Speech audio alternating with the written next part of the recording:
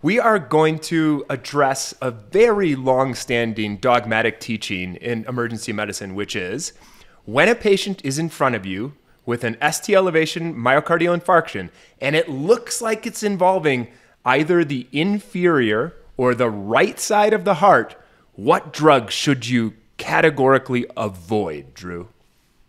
Well, you are setting me up perfectly for the thing that I have never believed in, which is avoid nitrates if there is a right-sided myocardial infarction going on, because you are guaranteed to cause hypotension, to quote-unquote tank the patient and then have to resuscitate them.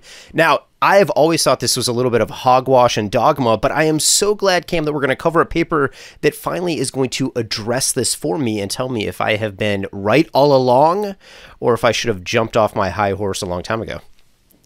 Yeah, beautiful. I think we have both, heard this teaching. It has certainly given me pause a number of times over my career. And, it has been in the major guidelines. Both the American Heart Association and the European Society of Cardiology have recommended the avoidance of nitrates in the setting of particularly right-sided myocardial infarctions for a long time. They still do at this point in time. And so this paper is seeking to actually bring the best evidence to bear. So I think that's a good summary of the background. In this article, we're going to cover the administration of nitrates, specifically during right ventricular MIs. And I just want to pause for a moment because, as I think we all know, identifying an RV MI is easier said than done in many cases. And so oftentimes, the pattern of injury that we see on the electrocardiogram points to the inferior side of the heart. About half the time, that will involve the right ventricle. About half the time, it won't. You can try to get much more specific with things like right-sided leads and posterior leads to kind of further delineate that. But at least for my thinking, we're talking here about what looks like a rock-solid right-sided STEMI or an inferior STEMI as being included in all of the papers that we're subsequently talking about. Yeah, I think it's totally fair because remember that the way our coronary artery anatomy works and the reason the inferior MI is the one that is the culprit for potentially being right-sided is it's almost 50-50 split anatomically who has the inferior or the apex of the heart perfused by the LMA or the RCA. Exactly right. And so because we're not interrogating the vessels, what we're trying to back ourselves into diagnostically is who's got the RCA out? And I think, as we all know, that's not always so easy to say on an electrocardiogram alone. So again, right-sided MI or inferior MI were included in the meta-analysis that we're discussing, and let's tell you what it is. It's by Wilkinson-Stokes et al.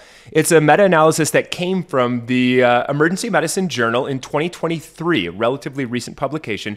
It is entitled Adverse Events from Nitrate Administration During Right Ventricular Myocardial Infarction, a Systematic Review and Meta-Analysis. And as you probably recall from our most recent conversation last month, this is a meta-analysis that is following the relatively new and now industry standard PRISMA guidelines.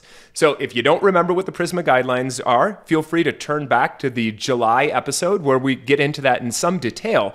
But essentially what this paper is trying to do is use the best methodology to summarize all of the literature that has looked at this topic over the last 30 years or so, and then compare it against the single citation that actually underlies those professional recommendations. And so before we go further, I think we do need to just say, where did this all come from, this teaching? And it came from one paper by Ferguson et al. It was published in 1989. It involved 40 patients, and that is it. So if you follow the AHA and the ESC guideline recommendations all the way down the audit trail, you're going to see that it ends in that Ferguson paper. And the question is, how much does that Ferguson paper, continue to guide our treatment in 2024, or can we find some better publications?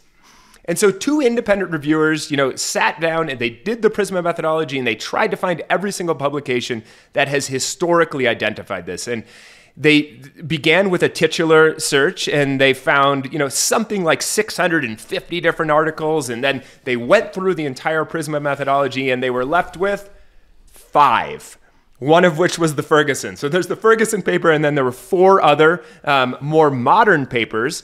And, you know, they lumped them all together for the purposes of meta-analysis. What they actually looked for, because the drug, the route, the dose was quite heterogeneous between these 6 publications, so they dichotomized the results between patients with an ST elevation MI in the inferior or right-sided circulation that received nitrates versus those who did not.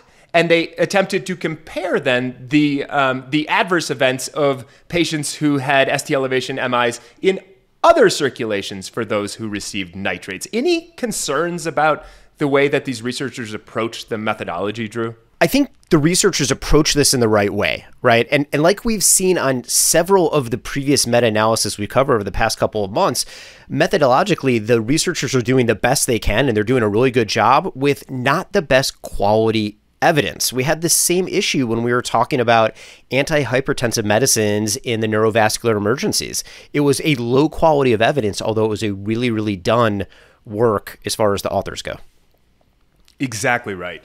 And cutting to the chase on this one, essentially what the researchers found were all of the non-Ferguson publications demonstrated no adverse events. The single Ferguson publication did, of course, report a number of adverse events. It was methodologically the weakest of all of the included studies. As an example, the manuscript does not even indicate the dose that the majority of the patients received of nitrates. And so the researchers actually went one step further, and they performed a sensitivity analysis going way back to the original paper's data. That paper purported to demonstrate a relative risk of 4.6 when patients received nitrates in the setting of a right-sided MI as compared to all other MIs.